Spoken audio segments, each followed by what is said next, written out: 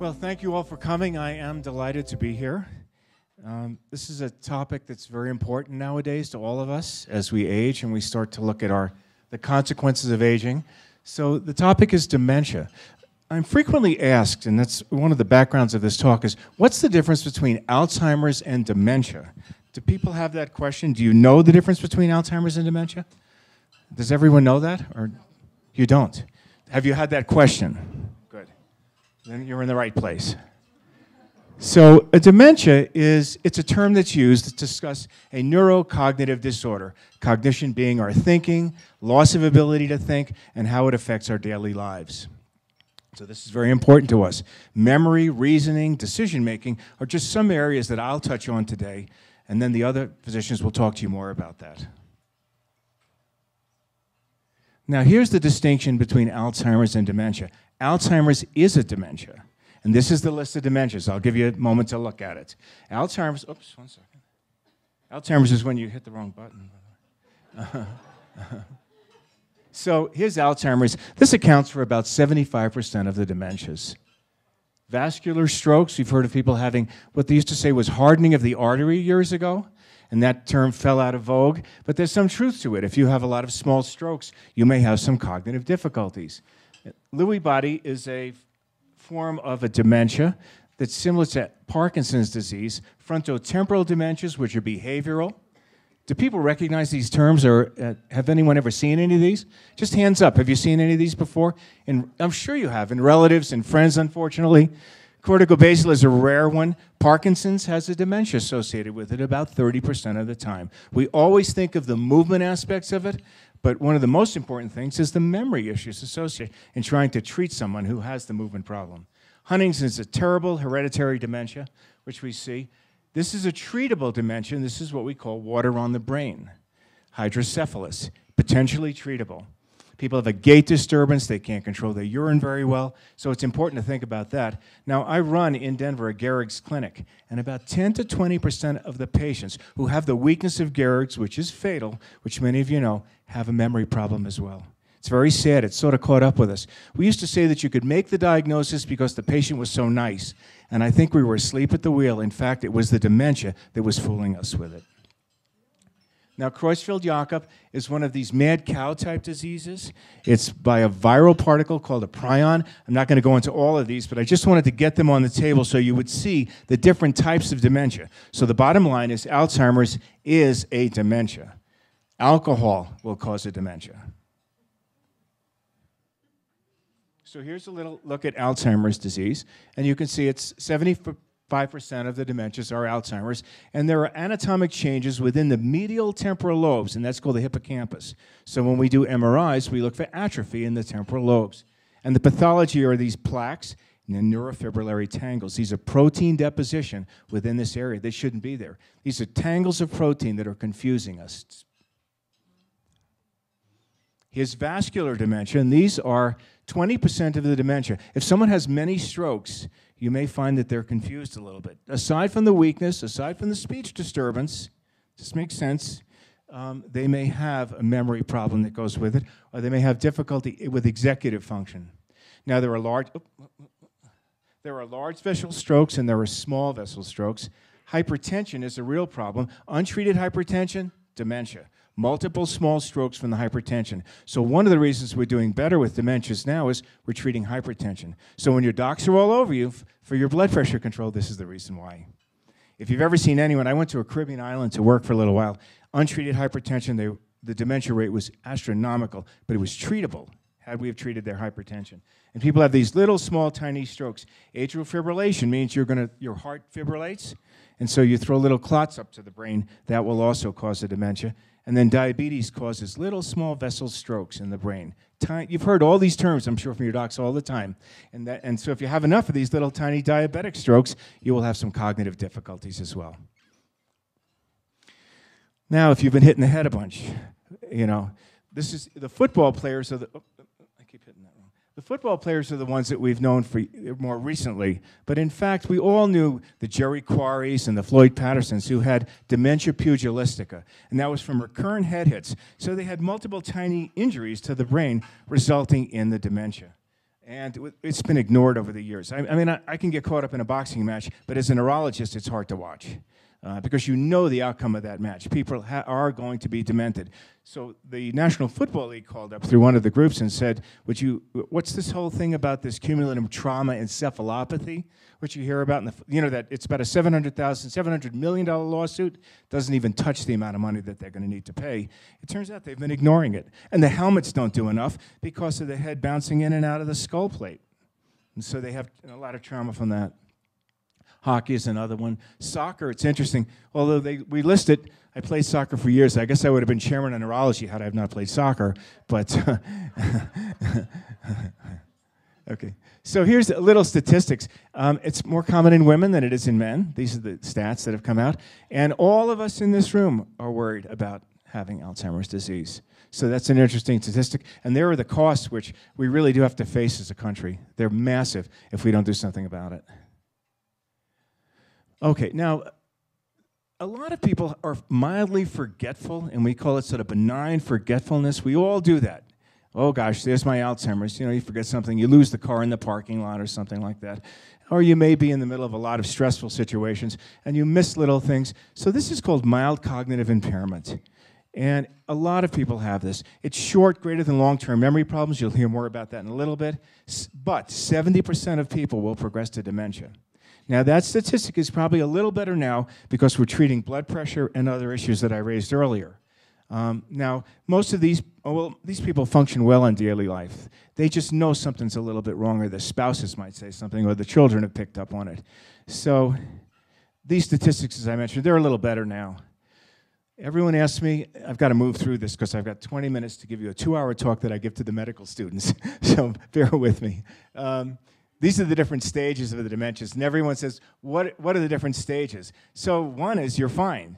2 is you probably have mild cognitive impairment. It's minor, little mistakes and this and the other.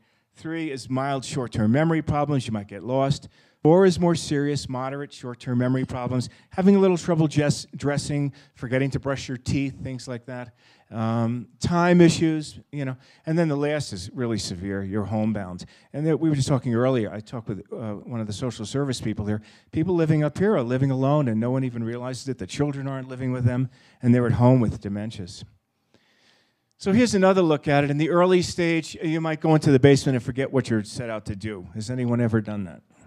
Yeah. Now go back to my mild cognitive impairment on that one. That's all it is. I mean, all of these we all do. So when I give a talk to medical students or physicians, at the end of the meeting, I'll have 20 or 30 people come up to me and say they all are convinced they have that disorder. Please don't do that. These are normal phenomena to some extent. Paying the bills twice, forgetting to take medications, these are somewhat normal. But if it's a consistent pattern that one is picking up, then that changes the game for you. And so mild cognitive impairment, word-finding difficulties, executive and decision-making issues that come up, and then handling finance. So that's early. The middle stage is you'll forget a conversation. So you went to the movies, and you forgot what you saw in the movies. That's more serious. And that tells the spouse or the children or friends that something's wrong. Repeating questions, and then becoming a little antagonistic about it. You may have seen this in friends and relatives. Well, you didn't tell me that. Well, yes, we did. We talked about it 5 minutes ago, and it's awful, and that needs counseling, and we'll come on that later. So severe short-term memory. The short-term memory is always more affected than long-term. If you notice, people preserve old memories from when they were kids, and they're usually right on the money. Social mistakes, you're out at a cocktail party, start doing some funny things, not dressing appropriately. And then the late stage is the saddest part of the disease. People stay at home, they're reclusive, they don't eat properly. You leave mom food in the refrigerator for her to eat, and it's frozen, and when you get back, only the ice cream's been eaten, and nothing else in the refrigerator has been touched. Okay. Sleep disturbances are very common. Now, this is what I do when patients come to see me. I'm looking for that 20% reversible cause, and this is the list of them. So I'll do blood work looking for B12. If I want to know if they're drinking too much, because that's very reversible. These are the more serious: syphilis, Lyme's disease, HIV, hydrocephalus I mentioned earlier. Believe it or not, strokes, brain tumors can fool you. And then inflammatory diseases. Paraneoplastic refers to cancer-type syndromes, where it's not where the cancer is, but it's related to the cancer. And then neuropsychological problems, such as depression, which may masquerade as a dementia. You're going to hear a lot more about that. So these are the evaluations: medical, neurological consultations. I'll do a mini mental status in the office, which is a short screening test. Brain MRI for hydrocephalus, tumors, strokes, the labs, depression screening, psychological batteries. These are other things that are looked for that you're all probably aware of, depression being very important. If someone isn't sleeping well or they're hypoxic at night, they will be confused. I've had physicians that I've taken care of who've gone to Europe who were using CPAP at night, didn't use the CPAP, go to a strange environment, they're not sleeping well, and they come back just delirious almost, and the poor wives or the husbands, they don't know what to do with them. If you get them back on the CPAP, put them back in their house, it all reverses. It's fascinating. So if someone's having cognitive difficulties, look at their sleeping. Are they kicking? Are they snoring? You know, these are the little tidbits that you want to look at. Or if you're worried about your memory problem, ask your spouse and say, you know, am I kicking, am I snoring? That kind of thing. Hypoxia is low oxygen. More advanced studies that are going on now are the things like the PET scan, which has become very important in research, and then the familial types, which represent about 10 or 15%. And then there are serum and spinal fluid markers, which are now being used for studies, trying to identify people earlier on who will have memory problems and trying to treat it before it's too late and the disease has progressed. So, this is the question I'm assuming that everyone has. Is there anything that I can do? Well, most of these, living in Vail, it's hard to tell people to exercise. I'm they're doing it. And watch their diet and socially interactive. I mean, my patients they're doing all of those things. Intellectual activities, such as crossword puzzles, seem to have some effect. Blood pressure control, I can't stress enough. Vitamin D, it turns out, has been proven to be effective. Not vitamin E, but vitamin D. So you can talk with your docs. And then issues of lowering homocysteine and cholesterol agents being pro or con, that's still debated. Don't stop your simvastatin right now. It's for your heart. That would be a mistake. Vitamin E, I said no. Currently, there is no cure. And so the medications that are used, I don't know if people have been on these things, Aricept, Namenda, Exelon, they have very little effect as far as I know. They're expensive, and they really don't do anything. They don't cure the disease. There's a minimal treatment effect. Cognitive therapies, you may hear a little more about that later. If someone's depressed and you miss the depression and they look like they have a dementia, it would be a mistake. You really want to get to the depression because you can turn the whole thing around. It's amazing. In my practice, I see people coming in that are like 30 and 40 and 50 years old saying that they think they have dementia, Alzheimer's, and they're just severely depressed. Treat the depression, it's gone. Some of them are holding down 4 jobs. It's hard to imagine they're depressed. But they come in with a spouse who says, geez, he's forgetting everything. He forgot how we got to dinner last night. He forgot this. He forgot that. But, you know, they're holding down multiple jobs. I don't like the antipsychotics or the behavioral changes. I think they're dangerous. So I favor sort of, behavioral techniques over those. And these are some of the research things. I started to list them. There's a lot going on. I'm not going to go through all of that right now. But here are some other research issues. There was a vaccine that reversed Alzheimer's, but it resulted in an encephalitis and death. So it really was effective. It came out of Israel. Yeah, it had a bad side effect. Yeah, right. And then trying to remove the beta amyloid or the other proteins that are in the brain. That's where these things are going. Tau protein, amyloid protein, synclinite. You'll see them all as you look at it. Neuroinflammation has been treated. We've used intravenous gamma globulin. We've used steroids. Nothing has worked so far on that. Calcium, heavy metals. For a while, aluminum was looked at pretty hard. And then the mitochondrial little energy organelles in your cells, we've looked at those. I want to broach this just for a minute. Caregiver roles. Turns out that as there's no treatment now, most of my time in the office is spent with the caregiver. The patient really isn't having the problem. It's the caregiver who is struggling. Does anyone have any experience with that? Just by hands. I mean, that's who's suffering. They have to be with them 24/7, activities of daily living, and it's destroyed their whole social life. It's very difficult. So that's why social services are involved in these things. I like the neurobehavioral rather than medical approaches to behavior, dealing with repetitive questions, constant supervision. These are all the caregiver issues. And then, as I said, I run an ALS clinic as well, but there's palliative care. People live a long time with dementias, so even though you're not treating them and curing them, you have to deal with that kind of thing. So your physician should be looking at that for you. And then the one bane of my existence is the driving. People feel they can drive, and they do get into accidents, so I have to stop their driving. So you have to look at who has a dementia, make sure that they're safe, because it can be a disaster. And I'm done. Thanks.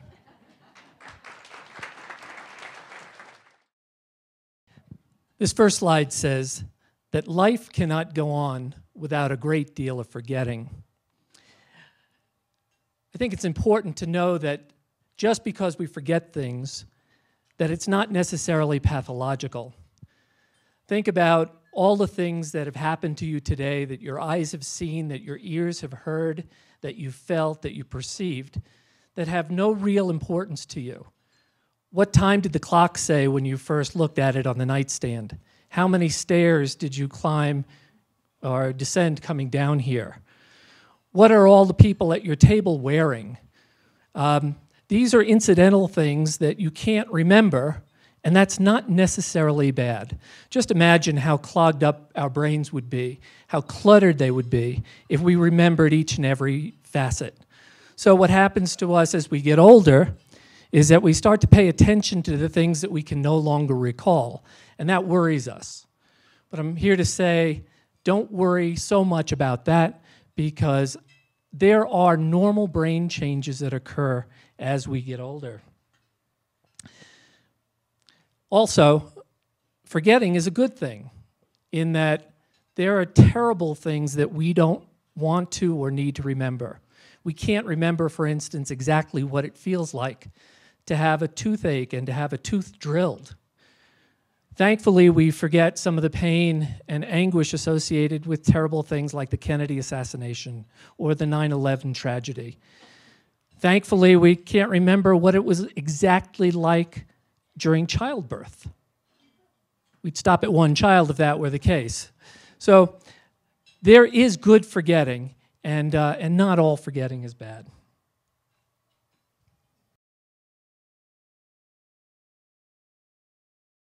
How many times have we gone to grab our car keys exactly where we had left them, and they're not there any longer? Or how many times have you walked into a room at a party, seen a familiar face, and then had that momentary panic about not being able to recall the name and being worried that you were going to have to introduce that person? It happens to all of us. And a lot of gray hairs out there. So there are a lot of people who are owner-operators of what we call the aging brain. But it's really important to remember that not all lumps are cancer, and not all forgetfulness is Alzheimer's. We need to remember that the idea of having word-finding problems, like if I come from the park and I'm trying to tell you about my grandson having a great time on that favorite ride of his, you know, the one that goes round and round and has the animals that go up and down, the who's-a-ma-watches, you know, the whatchamacallits, yeah, the carousel, that's right. That kind of word-finding experience is very, very normal and doesn't have to be indicative of a kind of dementia.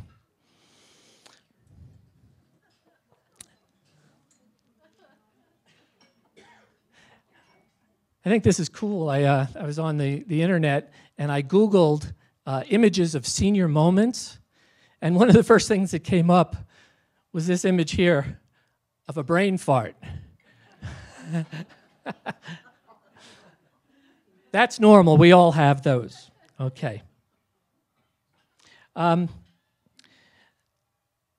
I want to talk a little bit about what we know in terms of neuroscience that tells us the kind of abilities that tend to slip with age. The first one up here is the ability to learn new tasks and making new associations. Learning to do new things or doing old things in a new way. That's the old dog, new tricks phenomenon. That when we have to learn to do new things as we get older, it takes us a little bit more time on task. It doesn't mean that we can't do it. It just means that it's going to take us a bit longer to do it. Tasks that involve speeded responses, fast responses, that tends to go down a bit with age. And retrieval of names and nouns is very common as we get older. Now, the good news is that there are abilities that seem to hold up with time, that don't seem to change as we get older. These include skills like semantic ability, meaning our word knowledge and our vocabulary, our understanding of language doesn't seem to change as we get older. Our procedural knowledge, in other words, what comes first, what comes next, how to do things in sequence, that doesn't seem to change, especially for overlearned things, like if we like to cook, how to do recipes, or the things that we might have done during our workaday world, those things tend to stay intact. Our motor memory tends to stay pretty stable.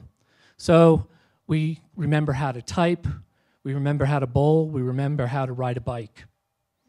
Our abstract reasoning stays intact. Our judgment and problem solving stays intact. Long-term memory store, our ability to talk about things that happened to us in college or to remember when the kids were young, long-term memories tend to stay intact. And probably the most important and the hardest to define is our wisdom. In other words, the collective experiences that make us understand things deeply, that tends to stay intact. So the next time that somebody talks about a red-hot stock deal and all the younger people are subscribing and signing on to it and putting down their money, we older folks tend to remember that. We remember the number of times that we've been taken, and we apply that wisdom to the new situation. And that's something the young just can't appreciate. Now, a couple of these things have been touched upon before, but I think it's really important when I say that not all lumps are cancer and not all memory problems are Alzheimer's. There are a number of things that masquerade as dementia, and I want you to know these. Vitamin B12 deficiency, sleep deprivation of as little as 3 days can result in us not feeling sharp.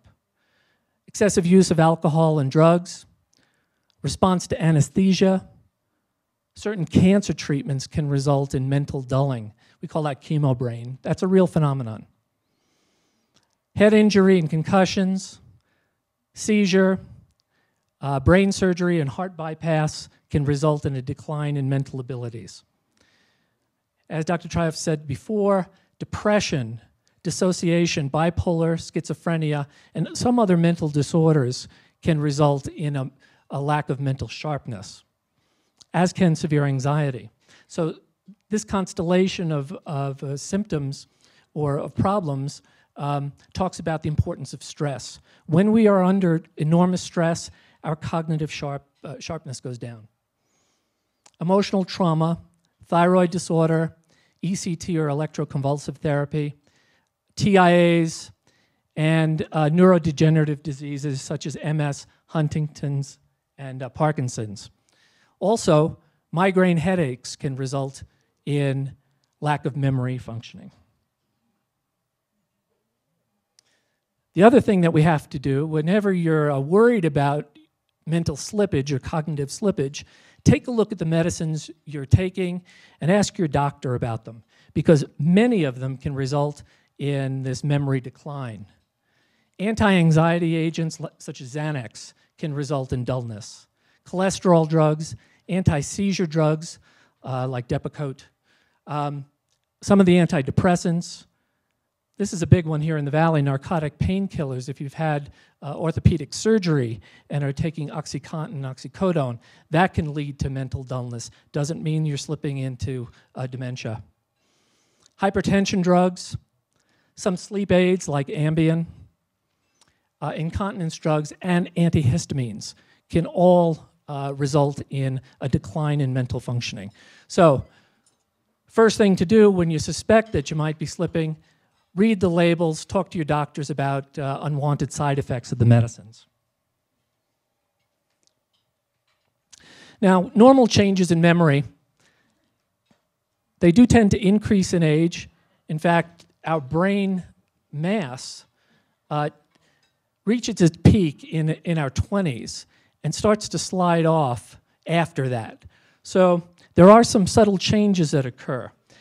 But these changes that we don't need to worry about right away are slowly progressing, and they're only apparent occasionally. They're not constant.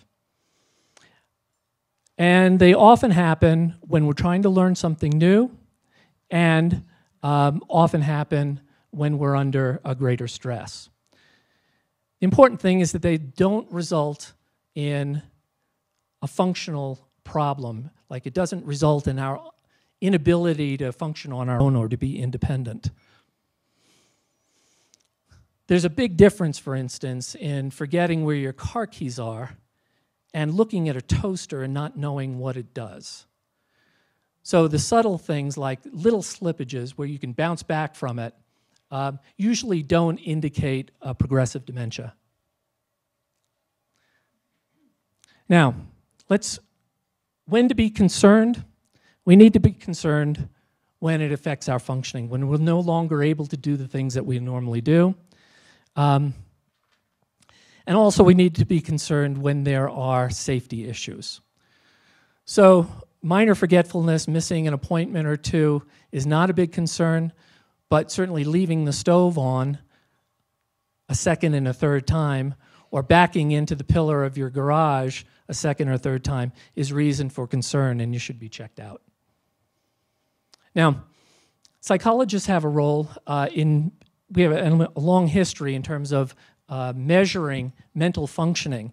It goes back to World War II when huge numbers of recruits were being taken into the Army, and we needed a fast and efficient way to categorize people in terms of what their skills were. That was the development of cognitive testing or IQ testing. We now have about 3,600 different types of tests that can be administered. All of them that are published and used by psychologists have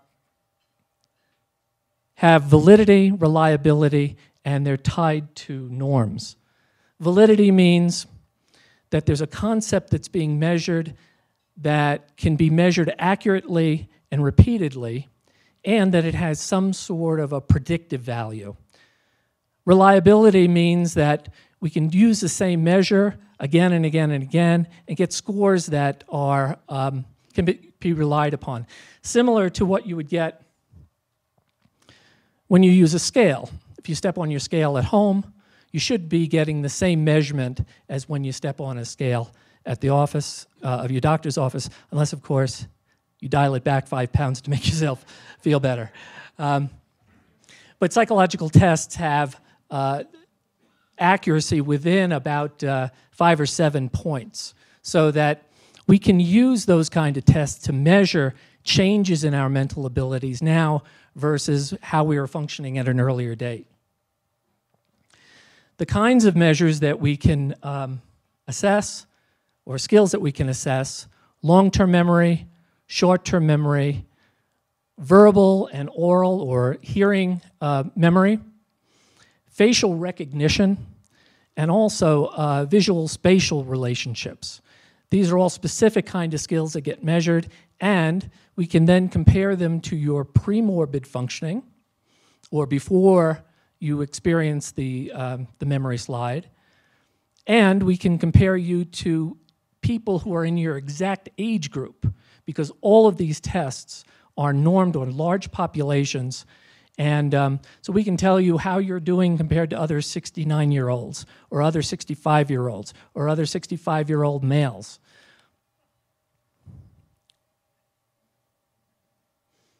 We measure things like word knowledge, verbal fluency, your problem-solving abilities, your math computation, your reading, spelling, and writing. And so we measure a whole host of abilities that relate to how you function in day-to-day living. Now, one of the nice things about psychological testing is that it's not invasive, it's not intrusive. We can usually do it in a couple hours in an office. Most people who take psychological tests find them to be rather interesting. They're constructed in a way so that you don't have a frustration effect, that as soon as you start having difficulty on a different particular kind of a task, we shift quickly to a new task. And so most people who go through a psychological battery experience it as a kind of interesting, fun, puzzle-solving, problem-solving experience. Another reason why we might want to do it has to do with things like disability claims.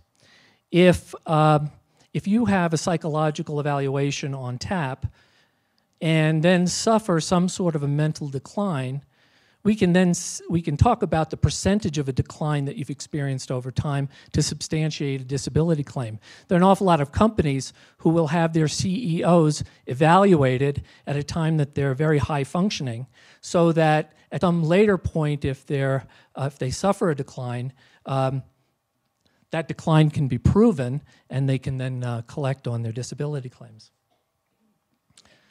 So, before I go, I just wanted to make you aware that there is a wonderful website that's put up by AARP, and it's www.aarp.org.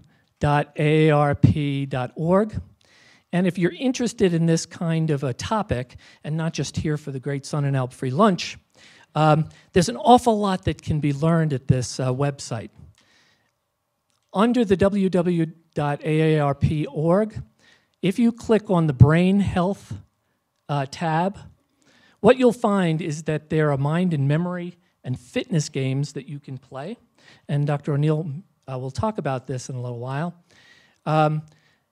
It'll talk about diet, conditions, and you can learn an awful lot about memory, Alzheimer's disease, the treatment for it. And you can also take baseline tests so you can start to evaluate your own current functioning. And they're quite good. They're quite sophisticated. And if you go to the website, you will understand. Whoop.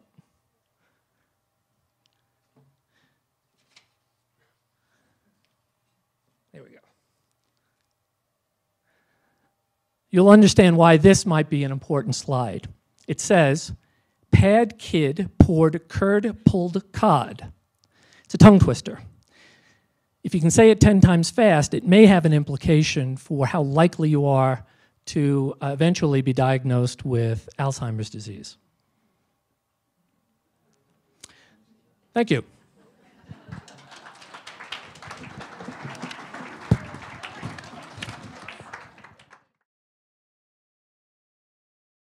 Welcome, friends and neighbors. It's nice to see you. Good news, the interstate's open. I just saw it on my phone, so you can all get home this afternoon. I hope you're all appropriately terrified. I am. I mean, we just hear that stuff and think we've got it ourselves. I want to point out, I have an ambitious goal here. I'd like to at least point out the idea that you can do things after leaving today that'll make your life more vital with the knowledge we have today. I kind of think of decline, which is normal, as a glide slope. Where's Dave Bentley? That's a metaphor we share. And so if you're going to descend in an airplane, the way you manage that is with the amount of power you put into your descent. We don't have a choice about our aging brain, but we do have a choice about what we do with it. And what I want to point out is that we can often get trapped in protecting ourselves, and we end up keeping ourselves from doing things we matter about or that give us vitality. So there's a process behind that. The Harvard Business Review calls it emotional flexibility. That's not right. And we call it psychological flexibility. It's the ability to have a reaction and not have to act on it, so that we can act on stuff that we do care about. So when our brain gives us something that scares us, we tend to withdraw and protect ourselves. So let's physicalize that, because this is a normal process, and I don't want anybody leaving thinking that being activated is a bad thing. We have developed a brain over time that's built primarily to protect us. So if you think for a moment about pre-humans living in the Olduvai Gorge, out picking roots and tubers, and Mark and I are out there doing that in our blue sweaters, and some predator shows up and he freezes, and I keep moving around.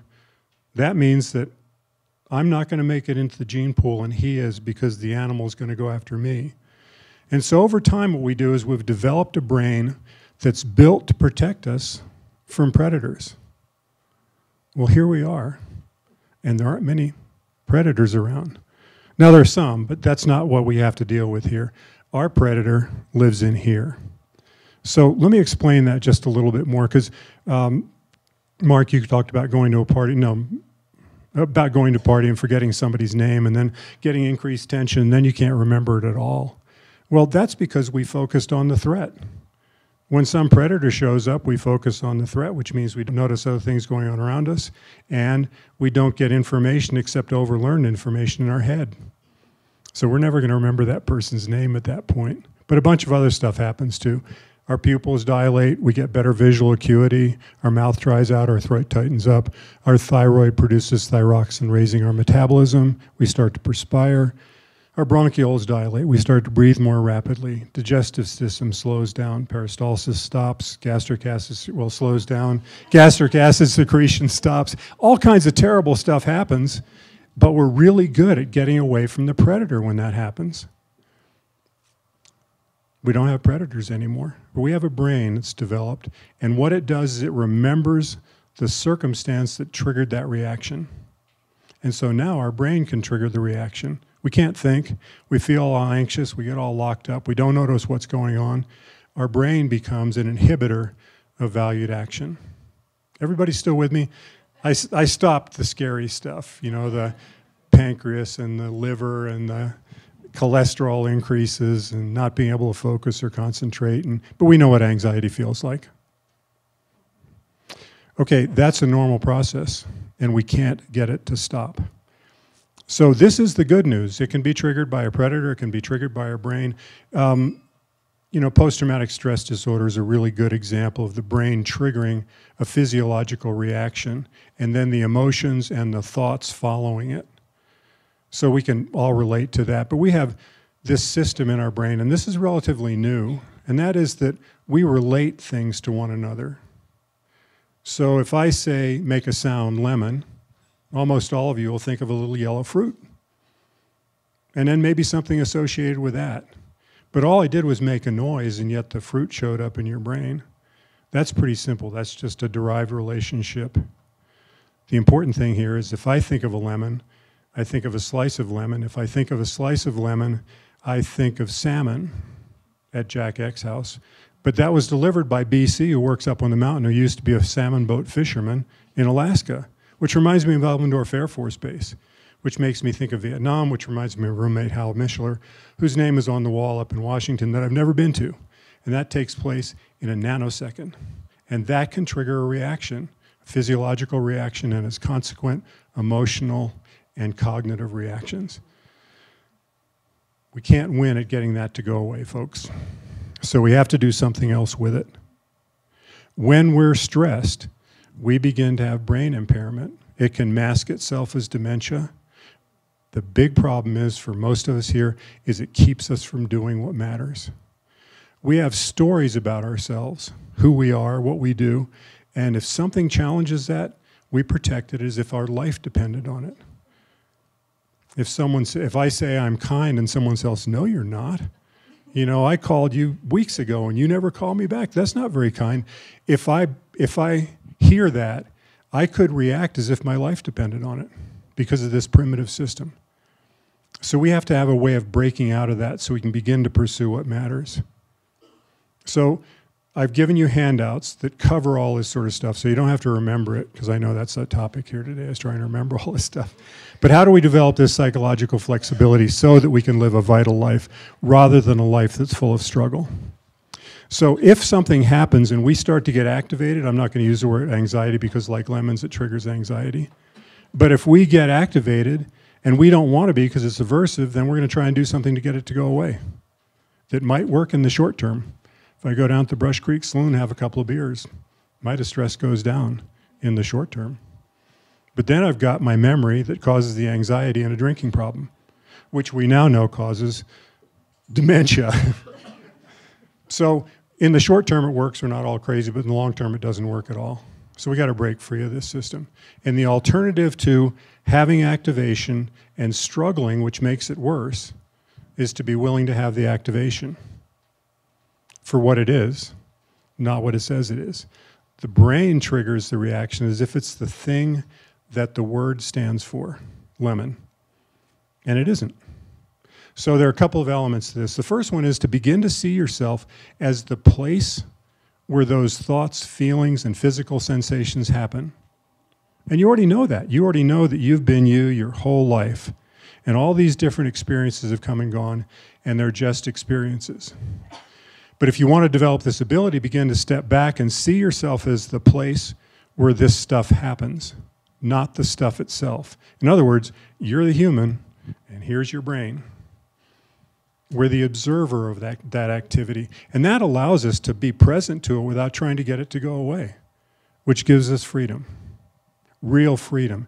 With this kind of freedom, you are no longer attached to your reaction as something you have to act on. You're free to have the reaction and act on what matters. And that means vitality, putting energy into your life, rather than wasting it struggling with your brain. That can be facilitated by being able to flexibly pay attention to what's going on in the present moment, rather than getting hooked by what's going on in your brain. If you're up there thinking about what's going on in your brain, you're not going to be able to get cues from what's going on in the present moment to act with vitality on what matters for you. That's what you get to choose. That whole process of being the observer, having flexible attention, being able to come back to the present moment rather than being scattered or rigidly attending to one thing, allows us to accept our reaction. Not, kind of nose to the grindstone, suffering through it, but really exploring it because it's a normal, natural reaction. So you're after the idea of when this happens, is going, what is that? Oh, that's just like me to be that way. I learned that when I was 5, and I'm still doing it. So that process of accepting your reaction keeps you out of the struggle. The struggle keeps us from vital living. So the next piece is that's facilitated by the idea that your thought, your reaction is just one way of responding to a situation. And the moment you've stepped back from your brain, the junkyard, if you will, the storehouse of all your experiences, the moment you step back from that, then you can see it as just one way of looking at a situation. So something that could be really angry-making, a normal response to something, you can go, I really matter about this. That's why I'm so mad. So the next step is that frees us to say, well, what do I want to do with this? Here I am angry. What do I do with that?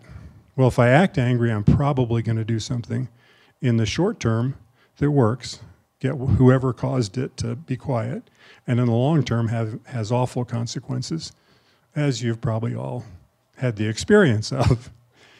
So then we must decide what qualities we want to bring to our life. What do we want to base our actions on? So I use kind as an example. So if somebody